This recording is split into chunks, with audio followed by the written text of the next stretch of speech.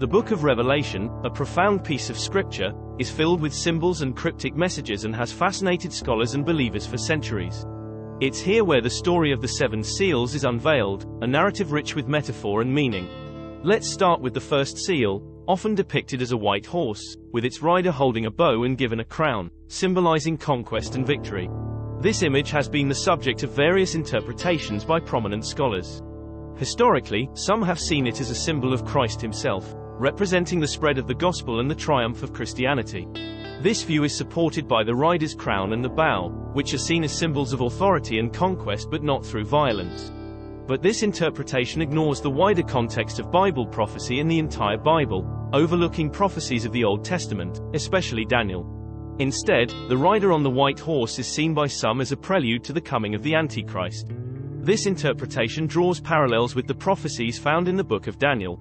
Daniel speaks of various beasts representing different empires and leaders, Daniel chapter 7 verse 3-7, and later, a little horn, that emerges as a powerful, boastful king, Daniel chapter 7 verse 8. This figure is often associated with the Antichrist in eschatological interpretations. The Antichrist is perceived as a figure of deception, initially appearing as a force for good or peace but ultimately leading the world into chaos and destruction. The crown and bow, symbols of authority and power, further strengthen this interpretation. This leader's rise to prominence and the significant changes in world power dynamics he brings are seen as fulfilling Daniel's prophecy of a king who will speak against the Most High and oppress the holy people, Daniel chapter 7 verse 25. In this view, the opening of the first seal in Revelation is not just a standalone event but part of a larger narrative that includes the visions and prophecies of Daniel, painting a picture of a world moving towards a dramatic and tumultuous period in human history. Some contemporary theologians suggest that the first seal could symbolize the beginning of the end times, marked by the emergence of influential world leaders and the reshaping of global politics. This interpretation is often linked to current events, suggesting that the symbolism of the white horse is continually evolving and relevant to each generation's geopolitical landscape. Such interpretations, while speculative and varying among scholars, highlight the complexity of biblical prophecy and its interconnected nature, drawing threads from different books and times to construct a comprehensive view of what the end times may entail. The second seal, as depicted in Revelation chapter 6 verse 3-4, introduces a red horse, symbolizing war and bloodshed. One interpretation, held by scholars like John F. Walvoord, suggests that the red horse represents a period of great warfare following the initial conquest of the white horse. Walvoord, a prominent theologian in the field of biblical prophecy, views this as a sequential unfolding of events leading to more extensive conflicts and upheavals. Another perspective is offered by scholars who link the red horse to the historical context of the Roman Empire. They suggest that the red horse symbolizes the internal strife and civil wars that plagued the empire, reflecting a broader theme of political and social chaos. In the broader context of biblical prophecy, some scholars draw connections between the red horse of Revelation and the prophecies in Daniel. Just as Daniel's visions speak of empires rising and falling through conflict, Daniel chapter 7 verse 5-6, the red horse can be seen as a continuation of this theme, symbolizing the destructive power of empires and their military conquests. Furthermore, scholars like G.K. Beale interpret the red horse as a symbol of divine judgment. In this view, the wars and conflicts represented by the red horse are not just historical events but also part of the judgment process that leads to the final resolution of the end times. Whether viewed as a literal prophecy, a metaphor for historical events, or a symbol of the human condition, the red horse of Revelation continues to be a subject of rich scholarly debate and analysis, contributing to the ongoing discussion about the nature and timing of end times events. The third seal, described in Revelation chapter 6 verse 5-6, introduces a black horse whose rider holds a pair of scales. This imagery has been extensively analyzed by scholars, leading to various interpretations that delve into its symbolic representation of famine and economic imbalance, indicative of a period of scarcity and hardship. One prominent interpretation, as offered by scholars like Robert H. Mounce, views the black horse as a symbol of severe famine. Another line of thought, represented by scholars like David Chilton, relates the black horse to the economic consequences of war, as foreshadowed by the red horse. Chilton argues that in a historical context, wars often lead to famine and economic hardship, as resources are diverted to military endeavors, disrupting agricultural production and trade. Theological interpretations also draw connections to Old Testament imagery. For instance, some scholars compare the black horse to the curses for disobedience listed in Leviticus and Deuteronomy, where famine is a recurring motif for divine judgment against unfaithfulness. Furthermore, eschatological interpretations, as presented by futurist scholars, suggest that the black horse signifies a forthcoming global economic crisis that will precede the end times. In many evangelical circles, this global economic crisis sets the stage for the arrival of the Antichrist, who will emerge onto the scene and help solve the world's economic problems. The fourth seal, depicted in Revelation chapter 6 verse 7-8, presents a pale horse, an ominous symbol ridden by death, with Hades in pursuit. This seal has garnered significant attention from scholars, who interpret it as representing a period of widespread mortality, potentially caused by factors like war, famine, or plague. This interpretation not only stands on its own but also connects to the preceding seals, particularly the third seal's themes of famine and economic hardship. Scholars like Barbara Rossing view the pale horse as a culmination of the events set in motion by the previous seals. Rossing, known for her work on biblical eschatology, suggests that the progression from conquest, first seal, war, second seal, and famine, third seal, naturally leads to the widespread death symbolized by the fourth seal. This sequential interpretation highlights the interconnectedness of these events, suggesting a domino effect leading to a significant human toll.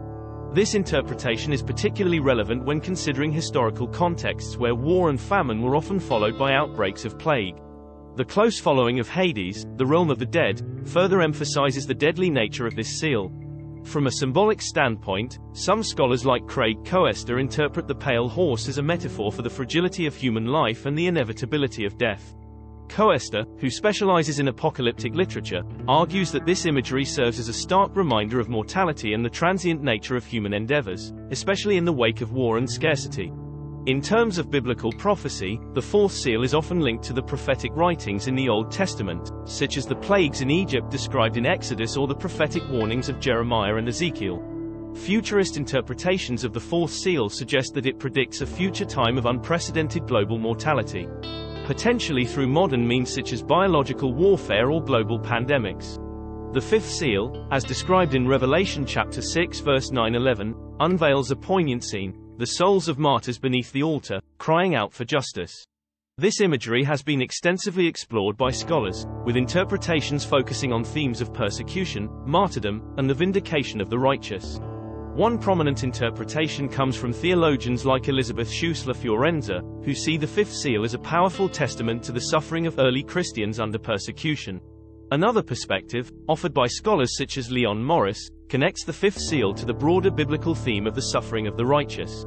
Morris interprets the martyr's plea for justice as a reflection of the Psalms and the prophets, where the faithful often cry out to God in their suffering. In a more contemporary context, theologians like Jürgen Moltmann interpret the fifth seal in terms of modern experiences of persecution and martyrdom. Moltmann suggests that this seal speaks to all who have suffered for righteousness' sake, not just early Christian martyrs, making its message universally relevant and poignant. Futurist interpreters, such as Tim LaHaye, view the fifth seal as a prophecy of future persecution that will occur before the end times. In this view, the seal is a forewarning of a period of intense tribulation for believers, an era of testing and purification for the church. Overall, the fifth seal's depiction of the souls of martyrs crying out for justice is a multifaceted symbol that scholars interpret through various lenses: historical, theological, and prophetic. These interpretations highlight the enduring relevance of the seal's themes of persecution, martyrdom, and the longing for divine justice and vindication. The sixth seal, detailed in Revelation chapter 6 verse 12-17, presents a series of dramatic cosmic disturbances, earthquakes, a darkened sun, and a blood-red moon. Scholars have delved deeply into these apocalyptic images, interpreting them as signs of the nearing end of the current age and the onset of eschatological events. We have detailed the futurist perspective in other videos, looking at possible literal scenarios that could unfold, such as asteroid collisions or nuclear war. Here we will look at some alternatives. One interpretation, espoused by scholars like G.K. Beale, views these cosmic signs as symbolic rather than literal. Beale, known for his work on the New Testament and Revelation, suggests that these images represent a deconstruction of the created order, signaling the undoing of the world as it is known and the beginning of a new creation. This interpretation aligns with biblical themes of renewal and judgment. Historical critical scholars, such as David Orn, place these images within the context of ancient apocalyptic literature. Orn notes that similar imagery can be found in Jewish and Greco-Roman texts, where celestial disturbances often symbolize divine intervention in human affairs. This interpretation sees the sixth seal as part of a broader cultural and literary tradition. The connection to Old Testament prophecy is also a significant aspect of the interpretation of the sixth seal. Scholars draw parallels with passages in Isaiah, Joel, and Ezekiel, where similar cosmic signs are associated with the day of the Lord, a time of divine judgment and salvation. This linkage suggests a continuity in the biblical narrative concerning the end times, reflecting the tumultuous nature of human history and its culmination in a transformative event. Overall, the sixth seal's depiction of cosmic disturbances is subject to a range of scholarly interpretations, from the literal to the symbolic, each providing a unique lens through which to view these apocalyptic signs. The seventh seal, as described in Revelation chapter 8 verse 1, marks a pivotal moment in the apocalyptic narrative. A profound silence in heaven, which precedes the sounding of 7 trumpets, each announcing its own set of cataclysmic events. One interpretation, offered by scholars like Craig R. Coester, focuses on the symbolic meaning of the silence in heaven.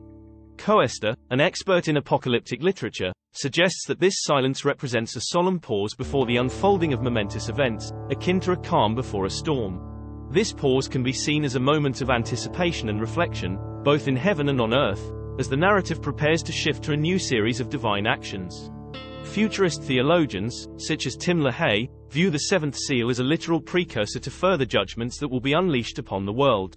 In this perspective, the silence in heaven is interpreted as a dramatic pause that heightens the severity of the forthcoming judgments, symbolized by the 7 trumpets. Another perspective comes from scholars who emphasize the liturgical and ritualistic aspects of the silence. For instance, some suggest that this silence reflects the practices of ancient temple worship, where silence was observed as a sign of reverence and awe in the presence of the divine. The sounding of the 7 trumpets, following the silence, is often interpreted in relation to the plagues of Egypt described in the book of Exodus. Additionally, the sequence of the 7 trumpets is sometimes seen as a continuation and intensification of the themes introduced in the first 6 seals. This perspective, held by theologians like Leon Morris, views the entire sequence of seals and trumpets as a cohesive narrative that progressively reveals God's plan for judgment and redemption. Overall, the seventh seal, with its profound silence and the subsequent sounding of the trumpets, is interpreted by scholars in various ways, reflecting the rich symbolism and deep theological implications of this passage. Whether viewed as literal events, symbolic representations, or liturgical elements, the seventh seal continues to be a significant focus of study in eschatological scholarship. Interpreting the 7 seals of Revelation is a complex task, layered with symbolism and diverse perspectives, offering various interpretations by scholars and theologians. As we conclude, remember that the study of Revelation and its seals is not just about predicting the future, but understanding the messages and lessons they hold for us today. Thank you for joining us in this exploration of one of the most captivating and mysterious chapters of the Bible. For more insightful discussions on biblical prophecy and its meaning in our modern world, don't forget to like, share, and subscribe. Until next time, keep seeking knowledge and understanding.